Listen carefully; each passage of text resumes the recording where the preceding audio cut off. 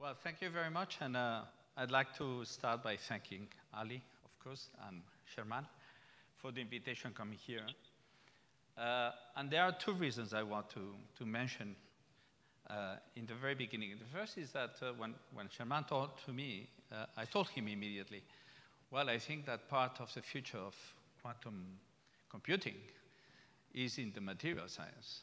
There's no question for many of us. So this is an excellent opportunity for me to meet some of the people that are in the field. And the second is that he was very obvious. It was obvious that I could say anything. He said, okay, if you can review a little bit what's going on, no need to be politically correct. Wow, that's a pleasure, no? As director of CQT, I always have to be careful, so today, no. I'm also directing the center, the new center in Abu Dhabi, the TII. There is a quantum research center, which only has 2 years, but in 2 years we already have a small quantum computer. So the barrier to make a quantum computer is not that high. Okay? And finally, I produce a startup in Barcelona, where we are also working superconducting qubits. So does it work? Oh, no. The first comment I want to do is that quantum computing is coming, indeed, no question about that, but it's not coming at the pace of the hype in the media. It's coming definitely at the pace of science. And that requires a lot of patience to deal with the media, and in particular with the people that provide the money, okay? There is a misconception that we can go very, very fast in quantum computing, and this is certainly not true. What I will be doing today is to talk a little bit about the landscape of quantum computing, figures of merit, how a quantum computer is good or not, and then go back to a little bit of theory, talking about the Hilbert space, these ideas that now we have about tensor networks, variational quantum algorithms, and the new focus on sustainable computing. So the landscape, just in one transparency, things which are going on. Well, there are like 3 main ideas. One is universal quantum computation, the other is quantum simulators, and the third one is quantum annealers. Let me make it very clear. The first, you want to do any computation. You want to do Shor's algorithm and break cybersecurity. That's a quantum computer, a universal quantum computer. And ideas, we have qubits based on transmons, which are superconducting currents in ions, in solid state, spins in NV centers, in cavity, in photons. At CQT, we have actually the 6 platforms, so we work with all of them. Quantum simulators is something different. You don't have universal gates, but you have enough control of matter to simulate other quantum systems. And now, in particular, in the last couple of years, there has been an enormous progress in cold neutral gases and also in integrated photonics. So there, the spirit, actually, one of them is to simulate condensed matter systems and also materials. And the third are quantum annealers. And they are both based on more simple qubits like transmons, also on the more a different set, which is flux qubits, even fluxonium. Okay? So on the first column, the companies are, there are a lot of companies working on that, and those are, you know very well, Google, IBM, Rigetti, IonQ, all of them. Let me just highlight a few of the recent news for you. IonQ just released now a 23-qubit machine where they have interaction with all order of magnitude of the errors, 0.01% per gate, which is really remarkable. And with gates which are not two-body. They have many-body gates, okay? So that's the interactions of nature. Let me mention IQM. IQM will be releasing the 25-qubit machine in January. This is in Finland. Quantware, they are doing something very special. Because it's so difficult to characterize a chip, They are producing, fabricating chips, and selling them without characterization. It's up to you if you believe this will be a good chip or not. So at present, Quantware, they are selling 5 and 21 qubits, and they will be selling 64 qubits at prices which are really not that high, so that you can work with them. Let me mention, for instance, Colquanta is trying to sell Einstein machine, Albert machine, that in principle automatically will take you to nanokelvins. Okay? They have an emphasis in sensing too. Or Xanadu just released a photonic chip for boson sampling of more than 200 waveguides. And on the D-Wave, as you know, they have gone a little bit crazy to 5,000 qubits. And I will mention our initiative. So Kilimanjaro is leading an initiative in Europe to make a quantum annealer which is coherent. So the emphasis is coherence. So not like D-Wave, not the number of qubits, but coherence. To this, you have to add all the labs. There are many universities which are doing a fantastic job. But in particular, I want to mention HPC centers, so high-performance computing centers. You may have read the news that a month ago, the European Union, through the HPC initiatives, they issued, it is called HPC Quantum Computer and Simulation, CSC, Quantum Computer, QCS. They fund now 6 quantum computers in Europe, which are sitting at supercomputing centers. So the idea is that quantum computation is thought as coming to the places where supercomputation is. Okay? For why there are still so many platforms? Well, because there is no winner of what the best quantum computer platform is. And why there is a competition? Because there is a clash. Okay, it's an obvious clash, but many people don't see it. The clash is that on one hand, you need to protect your qubit against decoherence. So you have to protect it. But if you protect it, then it's very difficult to interact. If you have a qubit that interacts easily, then it's very difficult to keep it coherent. Okay, so this is the clash. Who is good to maintain the coherence? A photon. Okay? But then, you know, QED tell us that photons interact with alpha over pi divided to the 4 power, plus extra factors that makes negligible. So you need matter. And then you have to interact through matter. And then it's probabilistic sometimes. So it's extremely difficult to get something. Who is trying to do that? Psi-quantum. On the other hand, transphons can interact, but then they immediately, you get decoherence, okay? And this is the fight that we are in the middle of. Ions are in between. Ions have the privilege. The qubits are there. Nature gives you qubits for free. You simply pick one, and that's a qubit. An ion is a qubit. You don't have to do anything. Now, you have to keep it there. So the new idea is that people have levitating ions on chips, and this is the way now we manipulate them, okay? So we go from traps in 3D to levitating ions of a 2D chip. All this is going on, but from the point of view of business, the companies that are doing very well, extremely well, are those related to enabling technologies. So, as you know, I give you an example of blue force in cryogenics. Well, I cannot remember the exact number, but I think last year they sold 200 dilution fridges. So this is really spectacular. Fast electronics is moving very, very, very fast with all these, the old and the new companies. So you have the old, but you also have Q-blocks, quantum machines, and they are all trying to get fantastic control at the nanosecond scale of the electronics. Then you have cables, superconducting cables like Delft circuits and blue force also, quantum amplifiers, all the pieces which are needed, and even the control software is suffering a transformation. So you have companies like Orange Computing, Ketma, Horizon, Classic, all of them want to achieve a much better control of our physical devices through software. Okay?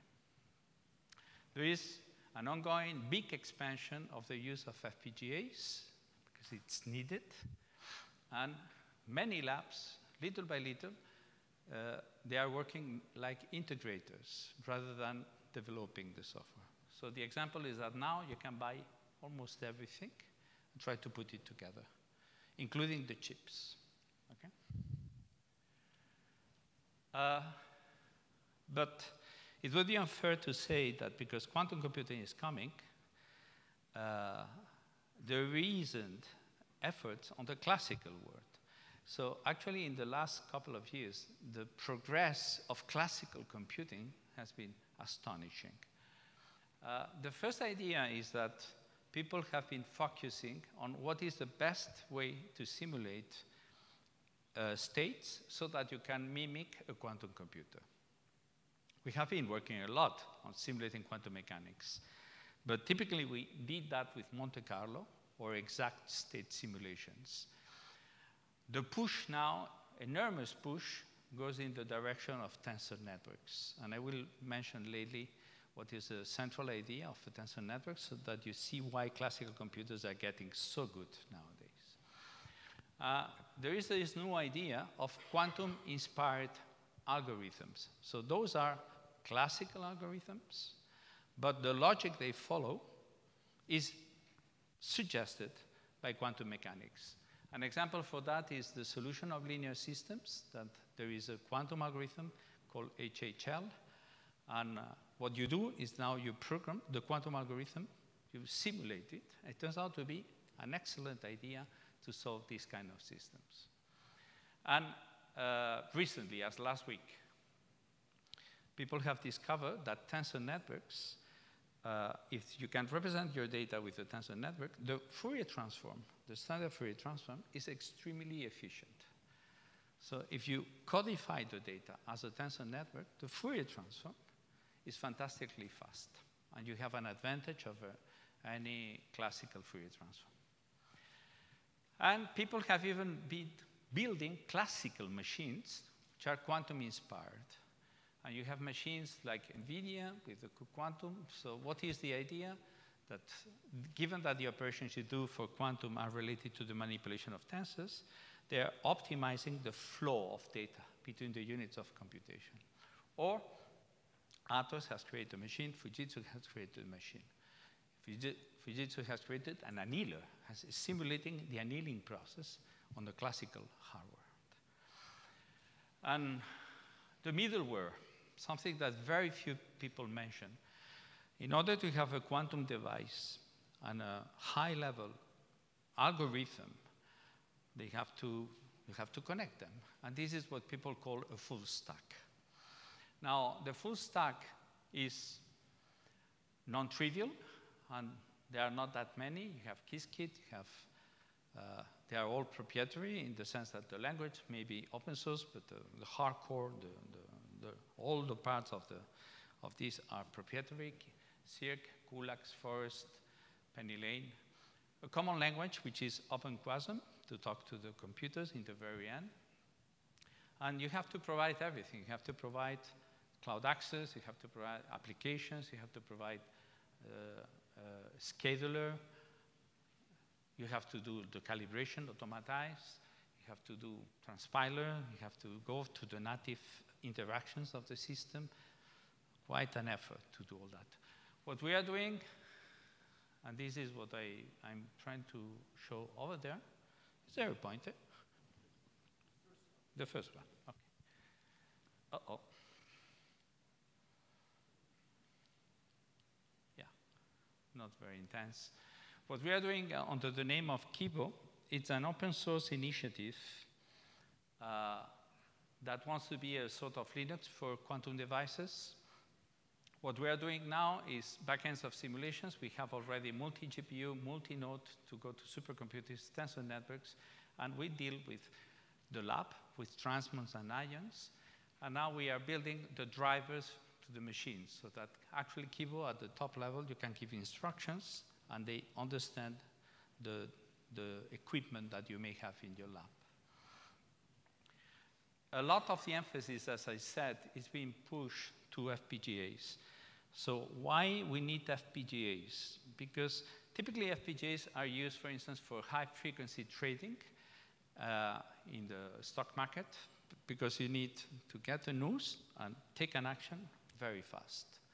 The limit nowadays is of the order of 60 nanoseconds to take an action in the market. In artificial intelligence, you use them because you want extreme power, adaptive extreme power. Ours is different because what we need is a control at the natural scales of the physics, which is nanoseconds. So actually, we have really to work on the nanosecond scale with our electronics. We cannot use electronics of microseconds. We have to go to nanoseconds. That's why FPGAs are now dominating the landscape. And finally, I should mention that there is a big issue about how they call now segmentation, no? Instead of globalization, segmentation. To give you examples, we have gone through clearance procedures to buy equipment from Europe, okay? We have suffered exportation bans both in Singapore and in Abu Dhabi.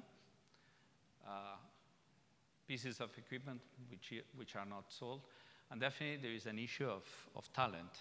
Immediately as you educate somebody, puff, yeah, you lose him. In general, all countries are conscious of the idea that they have to develop their own strategy. And you may be familiar with many of the national plans that are going around. All of them are very similar. All of them talk about the three pillars: quantum computing and simulation, quantum communication and cybersecurity, quantum sensing and metrology. And now many more people talk about enabling technologies and obviously basic science. Because without basic science, you will miss the big progress which is coming. Given that all this is similar for every country, you see that what makes the difference really is the speed. So what we are seeing everywhere is that those countries with a lot of bureaucracy are lagging behind, literally. Okay, literally lagging behind. European Union flagship is lagging behind. Why? Because it's an amazing amount of bureaucracy. You see actually the opposite, that the startups are doing well because they have less bureaucracy. I'm the direct witness of different countries because in the European Union, I'm involved in 3 places, and by far the progress is related to the lack of bureaucracy. Okay? Of course, of funding. You need funding, but you need agility. Okay? Okay, this was a little bit of just to say what's going on in the planet. Okay? And what I would like to do now is just to go back to, little by little, to theory, to tell you a few of the things which are going on, okay? It's my personal choice. It's not that this is the most relevant thing going on. So I will, I forgot. I would like to mention just that the figures of merit that people are using is a mess. We all agree that this has to be cleared. So when you go to marketing, news. Actually, I said here the figure of merit is the number of qubits. Any announcement says that many qubits. Well, the figure of merit is money. The first thing they say is how much money. Okay, they got. But the number of qubits is typically used as a figure of merit. Then, if the communication has a more solid background, they start to explain that there is a coherence, and they talk about coherence time. And they talk also about get fidelity. But as a matter of fact, you never see news that tell you about the depth that you can support in your chips, the fidelity of the circuit, not of the gates, or the expressibility you have, or the entanglement support, or many other names that we are using constantly in science, they never make it into the news. Just to give an example, I know it's an obvious thing, but let me do it.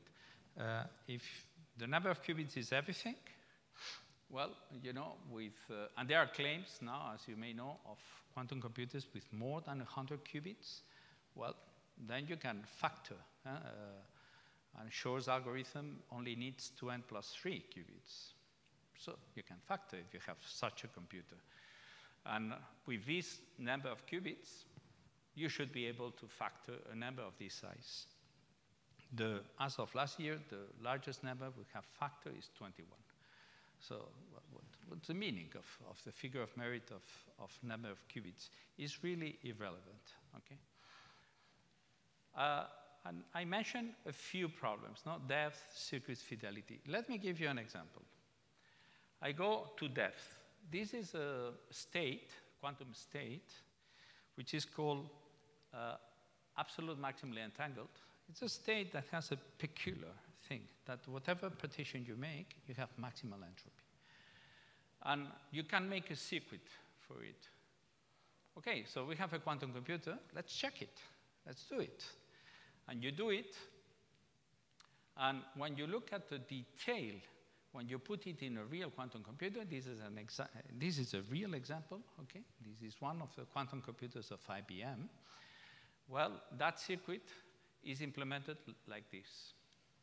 And then on top, this has to be translated to the native gates of the circuit.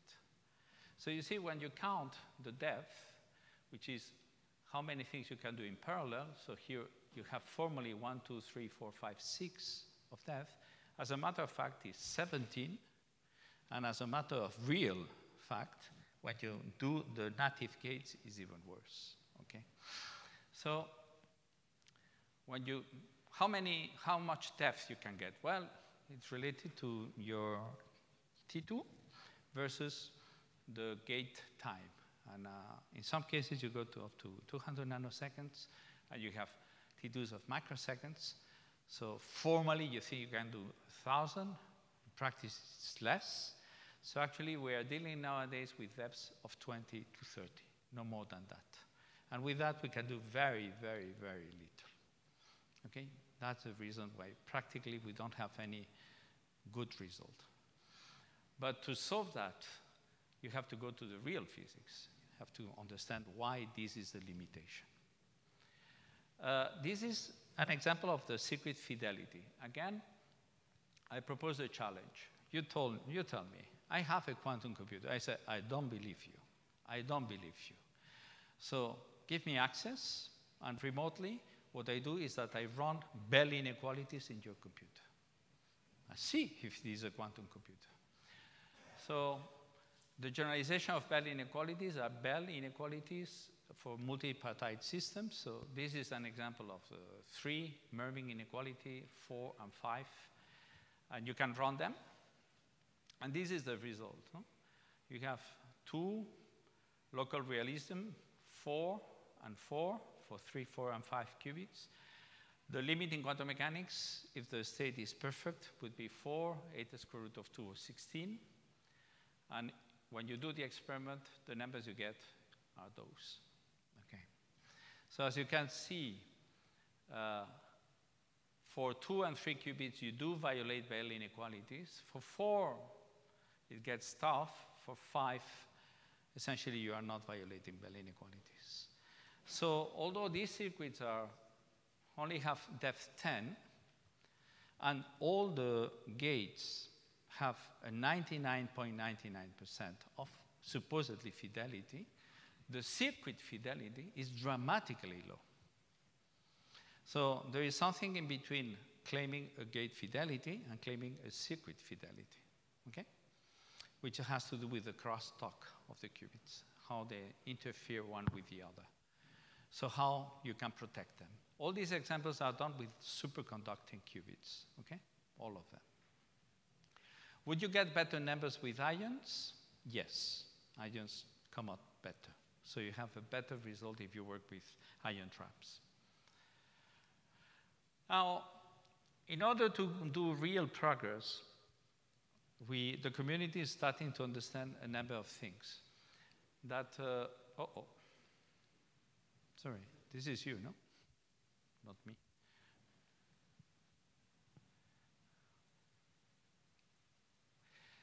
The community is understanding that on top of defining our secrets through a process of characterization and calibration, when we go out to the public or to other colleagues, we have to do a severe benchmarking, which is not existing nowadays. There is no accepted way of doing the benchmarking of a chip.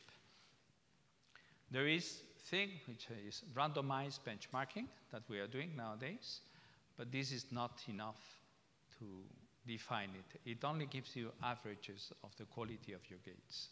We need to go deeper into how you define the quality of a chip. And finally, we also need validation and certification. Okay? So we need eventually to certify a chip, which is not there. On the other hand, nobody is mentioning that, but for quantum computing being meaningful, you need cloud access, and that implies a lot of cybersecurity, okay, with it, because if finally your quantum computer is attacked by whoever, then it's useless. So we need a lot of work on the cloud access. A lot has been done, by the way.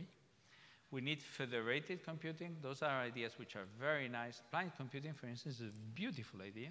It's a classical idea that has a counterpart in quantum computers, which is, I want to do a quantum computation. You have a quantum computer, but I don't want you to know what you are computing for me. So can I disguise my problem in a way that you execute it in your quantum computer, I get the result, and I solve my problem, but you don't know what you solved? And the answer is yes, there is a way to do that. This is blind computing, okay? Are there schemes? We have schemes, but that will have to be put in place in the future. And definitely quantum internet. As you know, there are efforts around. There is an initiative in Europe to have progress in quantum internet,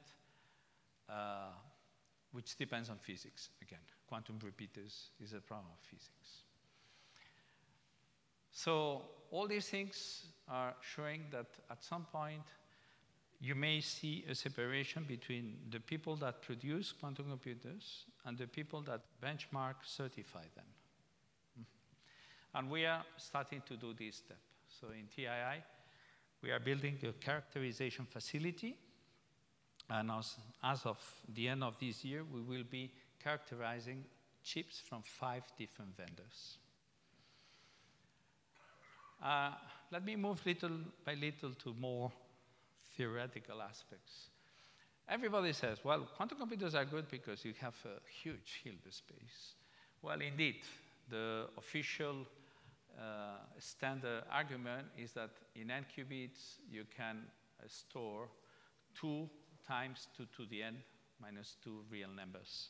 And this is certainly true. I mean, the characterization of a cat needs this amount of numbers. So vice versa. If I manage to put all these numbers in a state, I'm doing an amazing compression. Okay? I only have n elements, n physical elements. I have 2 to the n real numbers. The numbers go that 53 qubits, which is, as you know, where people claim that there is quantum advantage, is a petabyte. 1,000 qubits is 10 to the 282 exabytes. So it's ridiculous. But nobody says, oh, and indeed it is certainly true that if you manage that, any processing is done in parallel. So if you have a superposition, it's done in parallel. That's quantum mechanics. What people don't say is that there is an issue about upload of this information. How do you upload all this data into quantum state? How do you read out? It's probabilistic, the readout. So that means that it is not true that a quantum computer will accelerate any computation. It's by far not true, okay? In particular, it may be helpful if the way you encode problems is very compact and the solution to a problem is very compact. In the middle, you may use the Hilbert space, but the upload and retrieval of information should be very compact. That's exactly what happens with Shor's algorithm. You give only n bits, you end up reading the period, n bits. In the middle, you develop a lot of entanglement, but you only need to upload and to retrieve a logarithmic number, okay, of bits.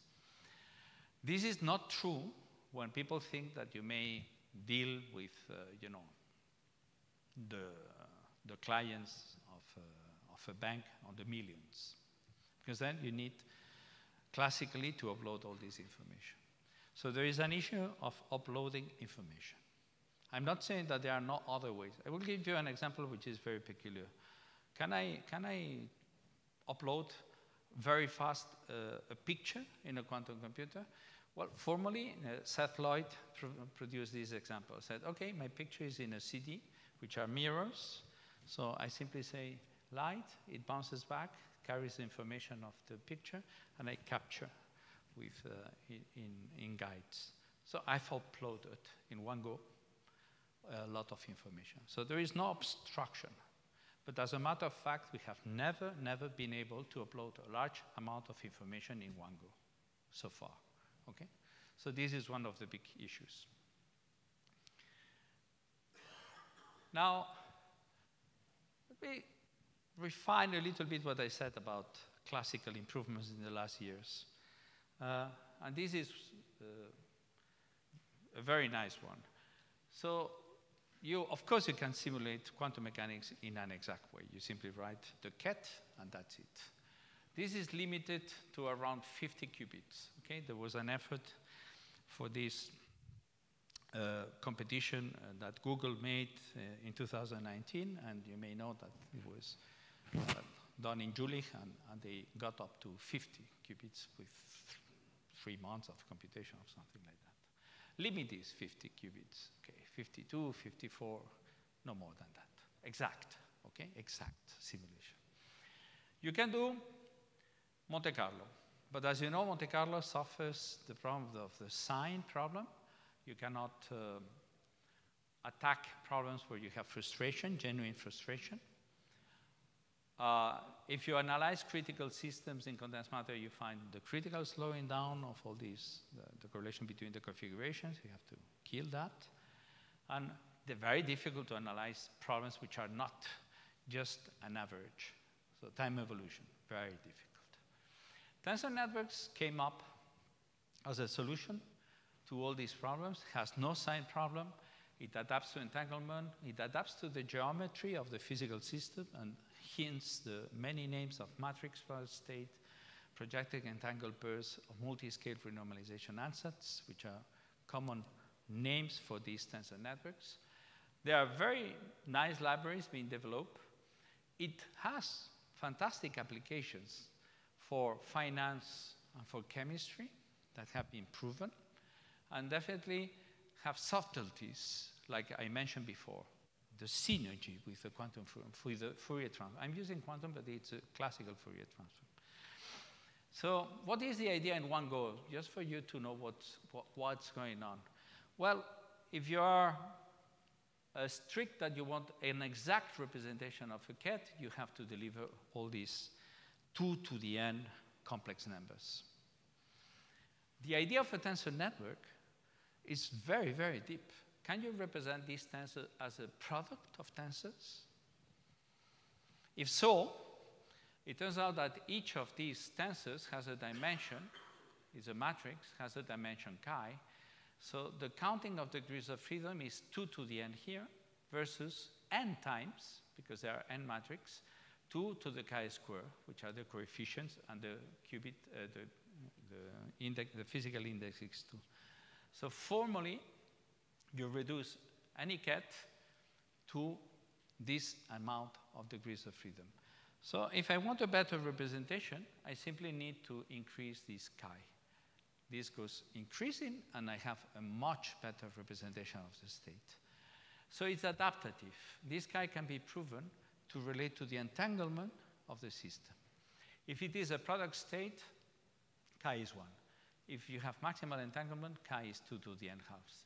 if you want to manage in an efficient way, you can handle up to polynomial number of n for chi. This has been used now very extensively. There is, if you check the literature, there's an explosion of people working on this, because you can try to revisit the simulations of condensed matter, and you can now really revisit even quantum computation. The pictures that you will see if you go to talks by these people are all how they set up the tensor network that describe your system. So really you have to go to your system, see if you have a honeycomb lattice, if you have a square lattice, if you have whatever, and you adapt your tensor network, and then you go through that. And just to give you an example, I think it's a funny way. Take a picture. Let me show you how I can handle a classical problem with a tensor network. I take a picture, dividing quadrants. Each quadrant is a quadrite, 1, 2, 3, 4. The first quadrant I divide in 4 quadrants, and so on. So my I index is labeling the address of the quadrant, and finally, C is the level of gray. So actually, this is a very simple way of seeing that 4 to the n numbers can be put in a ket of n quadrate. So you see this amazing compression.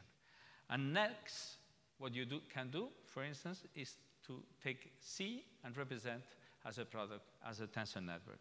And as you increase chi, you have a much better representation. If you go lower chi, you're having a approximation to the picture. And you can see this is absolutely competitive against JPEG, for instance. Okay. But what's going really on nowadays, it's an effort called variational quantum algorithms. And it's really an interesting idea. So what is a quantum circuit? A quantum circuit is nothing else but a global unitary. So it's something that will take you from one point in the Hilbert space to another point in the Hilbert space. What you hope is that this this quantum circuit will take you very near where you find the solution to your problem. But this is it. A quantum circuit is a combination of gates. So how do we find a quantum circuit that solves my problem? Well, there is a solution, hopefully. And this is, call it V. V is the one unitary that would solve your problem. And the question is, can I do it with a circuit? And if I can, how many gates I need? And this is a wonderful theorem by Solovay and Kitaev that says that the increase in the number of elements in your circuit is very moderate. So this is an existent theorem. It is not a construction theorem. It's not telling you which is the circuit that solves your problem. It is telling you that at the most fundamental level, you can prove that there is a quantum circuit that solves the problem for you quite efficiently. So there is hope. Huh? We have some mathematical step that tell us that there is such a thing as a circuit that solves the problem. I think it's a very profound theorem. Actually, the proof of this theorem is so highly non-trivial, in that it's never taught in any course. Okay? It's very, very difficult. So, hence the idea, okay, there is such a circuit, but I don't know how to construct it. So I will do the following, and this was the idea by all these people from IBM. Let's make a circuit which is random. Random. But with parameters that I can adjust. For instance, if there is a rotation, the rotation of a qubit is adjustable. And I play with that. Can I do a cycle where I start with a random circuit, I read whatever I want the solution, doesn't work, and I feed back machine learning, and I change the circuit. And I keep working in a cycle. So I applied machine learning to defining the circuit. And they did that, and this was the first time that molecules were attacked, the first paper on quantum chemistry done by the IBM group a few years ago, and they attacked all these molecules. Okay, was the first time that with a quantum device, people got a number for these things. This can be now understood much better, and to do that, let me take a trivial example. I want to do a quantum circuit which is only 1 qubit, and my gates are here, and I want to classify data that I put here as X. Can I classify by training these alphas? And indeed, you can see that depending on the number of these guys, I classify anything. So we see that we can build quantum classifiers, we can build any circuit that does the task that you want.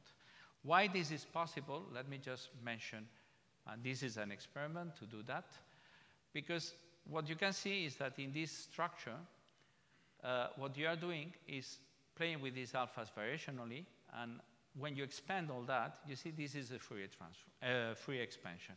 So actually, all these gates, when you concatenate them, what you see is that your parameters are just defining coefficients of Fourier expansion. And this is the fundamental theorem, no? That Fourier expansions reproduce any functionality point to point, okay? And this is an experiment that shows that 1 qubit is a universal approximant. So to be very, very, very precise, 1 qubit plus real loading of k gates is as powerful as a neural network with an intermediate layer of k neurons. And both are equivalent to Fourier expansion. And this is what we call expressibility. Your circuit has this expressibility. But for condensed matter, things require more qubits. And nobody knows really what is the optimal way of doing that, how to encode the data, how to process, how to read out. The common and standard procedure is to make quantum circuits that are ordered by layers in this way. Every qubit can be transformed. There are interactions between the qubits, and you make layers. And as you increase the number of layers, you increase the precision. And this is the solution to this problem. In particular, this is a simulation of the Ising model, how to find the ground state.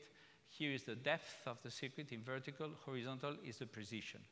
In log 1 over epsilon, epsilon being the error, so 10 to the 10 precision, 1 part in 10 to the 10 precision here.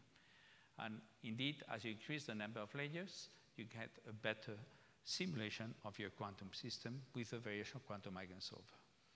So this is the idea.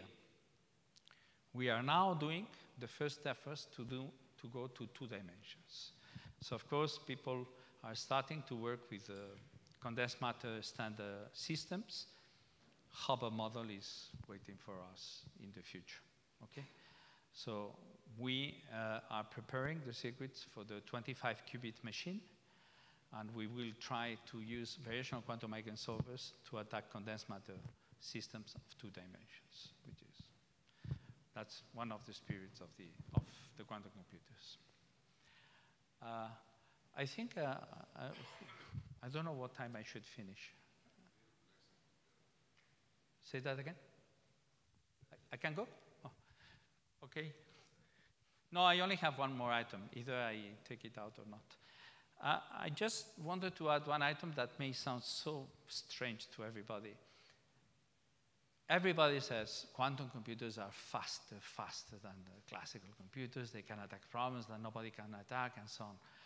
Well, I think there is an issue which is overlooked by everybody. Quantum computers may not be faster than classical computers, but they may be energetically more efficient. So I will give a number. The supercomputing, our supercomputer in Barcelona spends 1.5 million euros in electricity. This is my Nostrum 4. My Nostrum 5 will spend a total of 100 millions in maintenance for 4 years. 100 million, maintaining the classical computer. And the reason is electricity, okay? Chilling the machine and computing. So far, 1/3 chilling, 2/3 computing. Well, why not thinking whether quantum may be a solution to energy? Okay, that's the idea. And it's a very naive idea, but I will use an example.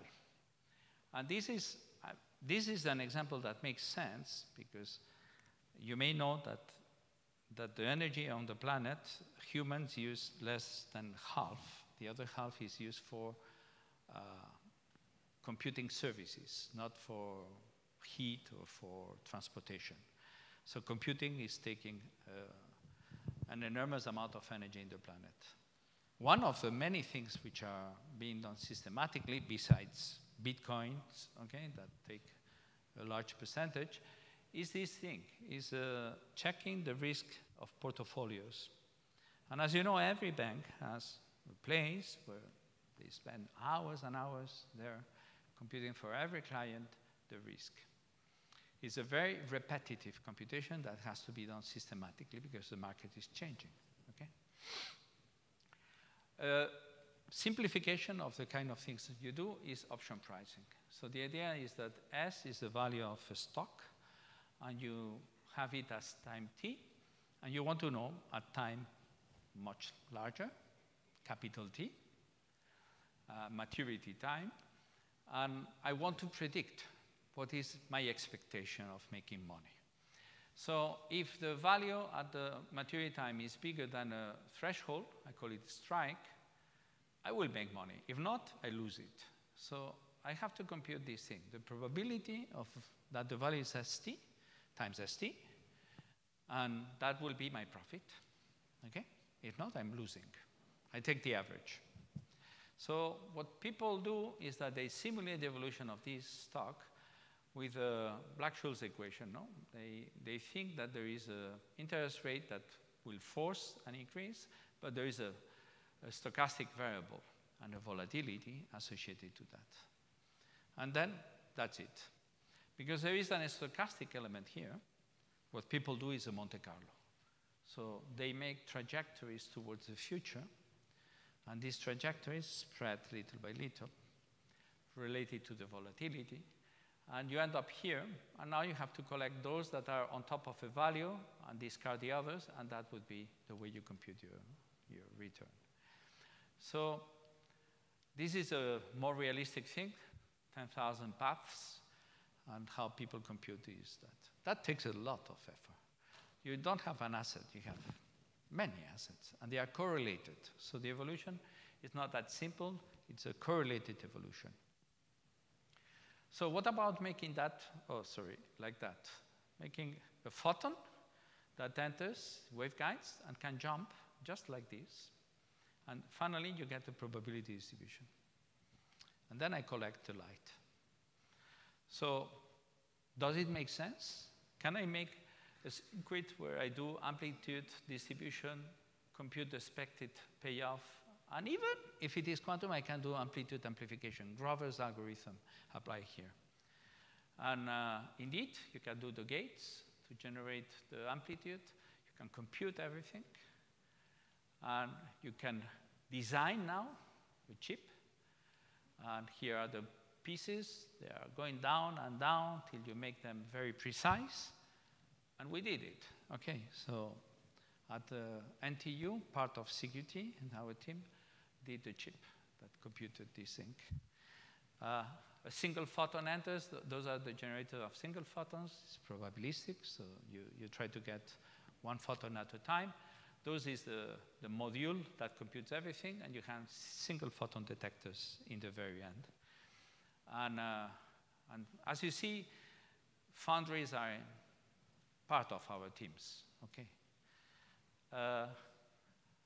And this is a match between the expected probabilities and the real ones, and as you see, well, of course, physics obeys the laws that they have to obey. So it fits exactly what we wanted. The error goes to 0, and everything is good.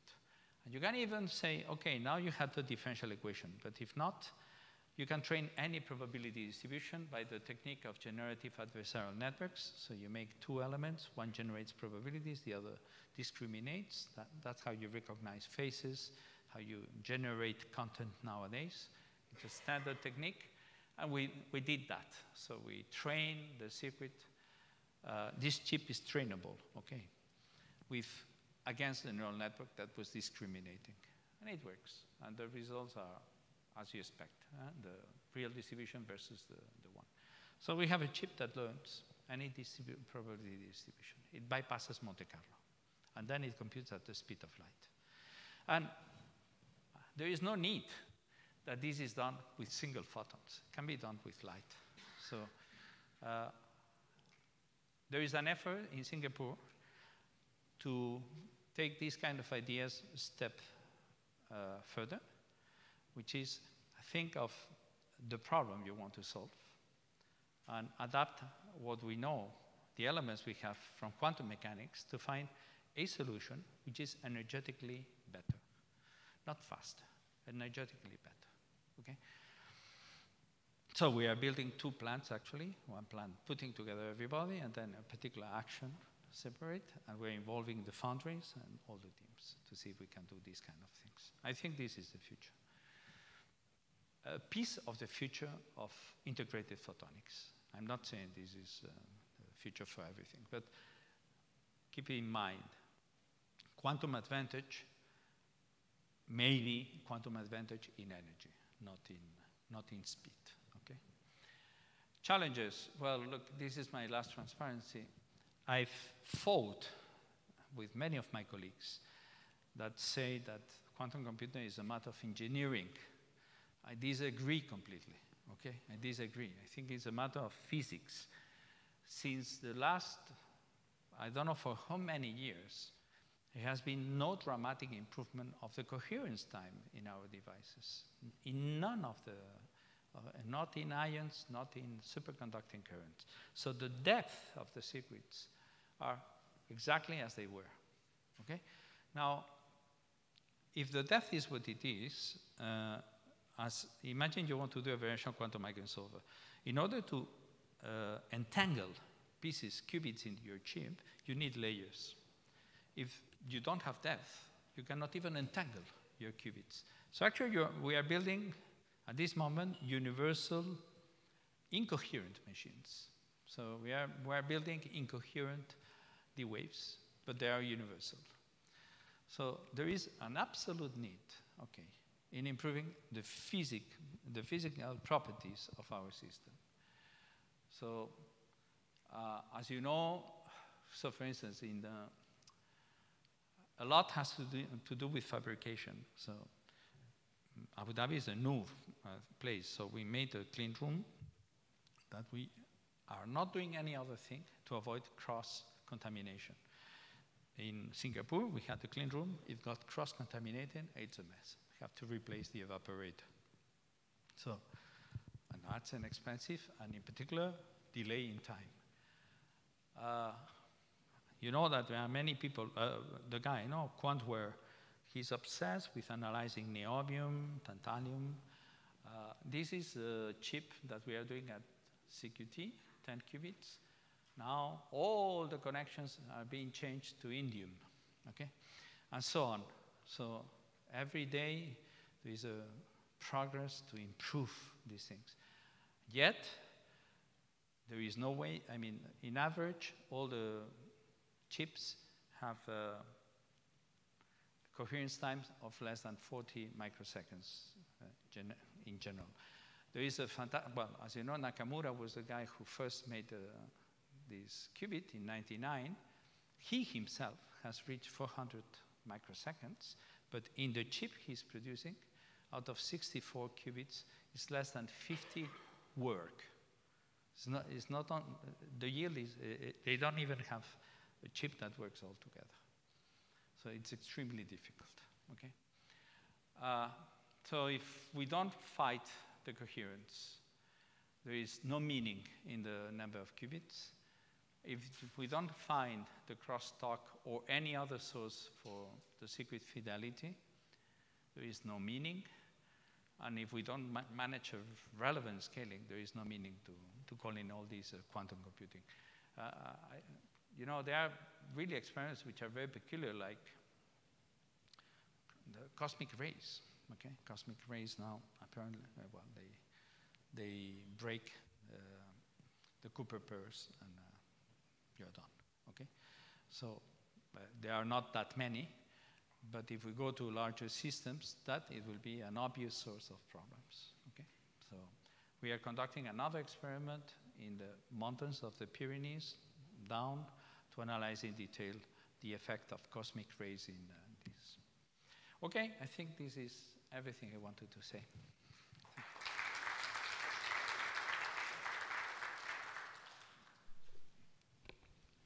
Thank you. Thank you. That was a great talk, from saying that quantum computing is here to saying all the barriers. It was a very honest and clear talk, and I really appreciate it, not to mention impressive. So I've been reading about neuromorphic computing, and I was extremely intrigued by the end when you talked about the energy, and that's why they're selling that. Are you working on that, or do you know of successful approaches? Actually, the last member of CQT that has come is a woman, Alexia Ofrèvre from Grenoble, and she's only on that, and she's building on a manifesto along these lines for the planet, and there are many people joining, and yeah, it's one of the new lines of CQT is exactly this one. But you're actually looking at possible devices for new So there are two materials? things. One is the theory, so this is thermodynamics, quantum thermodynamics, let me call it like that. And the second is that we are trying to do an effort in photonics. Okay? In Thank you photonics. very much. Yeah. Please. Yeah, they're coming. Thanks, very nice talk. Just a quick question. You mentioned right at the beginning there is a tension, or let's say competition between two contrasting requirements, having non-coherence and interacting. And now, in your view, it seems that ions are the best, let's say, for this kind of, for fulfilling this condition. But now, if it is so, why there are still people using other, let's say, technologies? Yeah, let me be super honest. I had to choose the platform in Abu Dhabi, and I chose superconducting currents, okay? Because although at present ions produce better fidelities and better results, and they have very, very many nice things, they are limited in size, okay? So to be more precise, IonQ, Chris Monroe, probably you know, Maryland, what he is doing now is a chip of 23, but the next is 32 qubits that they can talk to each other, and as I said, many at a time. In 18 months, he's promising to sell machines, no cloud access, sell, okay? That would be the following. There would be machines of 32 qubits, and they will define 32 as the block size of the number of qubits, and then another 32, whatever number of 32s, controlled separately. And now they can move them, you know, this was an experiment many years ago, they can move them, talk, and take them away. And from then on, you can do whatever swap, okay? So the idea is, in ions, they are levitating, they are 32, and on the chip, you move them, you approximate, you take them away. On top, you have to read them. And read out is very difficult. On top, it has to work forever because you're serving the community. They claim that they will be able to upload the ions in 1 minute, and they will sustain the performance for a month. That's a claim in 18 months. Technical, and he claims, is one of the guys who says, this is engineering. I do have my doubts. Now, on superconducting qubits, we have a lot of challenges, and you guys know better than me, okay? We should maintain these superconducting currents, no matter all the things which are going into them. And we have to keep them on the tight control. The big problem is that they are very sensitive to magnetic fields, and immediately you have crosstalk, immediately. There have been ideas which are very clever, like making 2 qubits and putting a 3rd qubit, which is dumb, but it makes a quantum barrier between them. I love this kind of idea. It's so different. So that's the idea of Google. Okay, you know they put 54 qubits. One didn't work, but there were 54. There were 80 qubits separating the other, pushing down the crosstalk. There are other ideas, like also IBM, of annealing, they call it annealing, burning the Josephson junctions so that they are better, and homogeneous. You need homogeneity. But when I look at superconducting currents, I see continuous progress myself. And they scale well. Then you can scale, okay? It's my bet. There are other people, and I know other people that are with big pockets. They believe that the solution will be photons. Photons do not interact. So this idea of psi-quantum, of making a state, which is a cluster state, probabilistically, but then you know exactly who is entangled with whom, and now do a series of operations which are measurements, and this is the one-way computer philosophy that was many years ago. They claim that this is the way to go. As a matter of fact, there has been 0 papers proving that. I understand it's secret. And they claim that they will only come public when they have 1 million qubits. What can I say? I mean, look, it's like playing poker here all the time, no? I mean, I'm familiar with MV centers. I don't think they will get anywhere in the short time. I think they are fantastic sensors. Cavities, I think they are creating cut states as qubits. Wow, making an interaction between 2 cut states is really a mess, really a mess. I appreciate a lot what is going on in neutral atoms, because as you know, with tweezers now, they can do anything. They can move them, put them here, put them there. We have in our team, Huan Chan, she was in one of the lectures.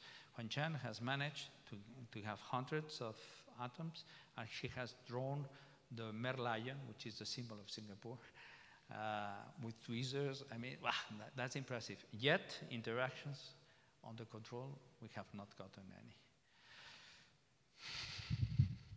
It's a complicated situation, and you're putting a lot of money, a lot of money, you know, just buying the fridges and the electronics.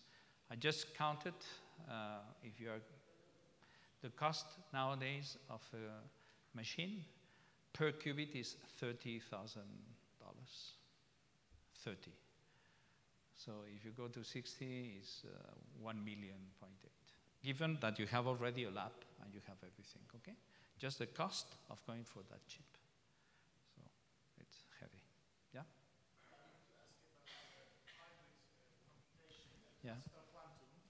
I mean, it seems to me that as electrical engineer, I can recognize that, practically speaking, implementation of Scholl algorithm is a kind of a dream, but not exactly implementable. So from that point of view, we always see that we have to face small quantum chips embedded among massive classical chips. Mm-hmm. And looking into that, so then we need to partly give up orthodox approach to a quantum computation, right? And we can think about hybrid solutions. And could you see, for example, combination of rapid single quantum flux electronics as implementing classical chip, plus interface with flux superconducting qubit or with transform qubit as a solution? Yeah, you are fully right. So Shor's algorithm is far in the future. Therefore, and now we work tomorrow to do what? Okay, so let's forget Shor. So this was the name of NISQ era, the near intermediate noisy computers, no? Noisy intermediate quantum computers that Preskill put forward. In the NISQ, there is a fundamental idea, which is with the few qubits you have, do a variational quantum algorithm. And this is massively done. What you are saying is I think, if I understand well, is a more subtle thing. Let's look at the problem, and let's try to combine everything we have. So this is, for instance, what a company called Horizon is doing. They take your problem, they look at your problem in detail, and they see what are the bottlenecks. And only in that bottleneck, they accelerate it. So they make very small calls. But hopefully, this is enough to accelerate the whole thing. And this, as I said, is a big, they got $12 million, just people that do that on a software piece. I see this coming more and more, and the fact that now quantum computers will be in the supercomputing centers, I will see this more and more. Okay? How far you can combine the two things. Many people say that a quantum computer will be only a QPU. You will have CPUs, GPUs, you have TPUs for tensor product units, and you will have QPUs. But the real thing will be done centrally and only making selective calls. And I agree with this philosophy. I think it's the future, yeah. Meromorphic was also mentioned, no? So now the future of supercomputers is not a unique solid thing. It's an extremely diverse machine, okay? That depending on the problem acts in a different way. So I think there is a lot of thinking in the HPC community how to integrate quantum inside. There is another piece which I didn't mention, which is cybersecurity. Cybersecurity is critical for every country. Quantum is essential there. And you may see protocols added to classical computation to authenticate, or to share a key. So you may see mixings which are unexpected as of now. Well, you may have distributed computation nowadays. You may add layers of quantum to secure it. Again, so computing mixes with quantum, but in a different way for a different purpose. So it's quite a hectic moment, I would say. Thank you. Thank you. We are behind schedule. I know there are questions, but maybe we can continue. You can continue after the session. So we thank the speaker. Okay.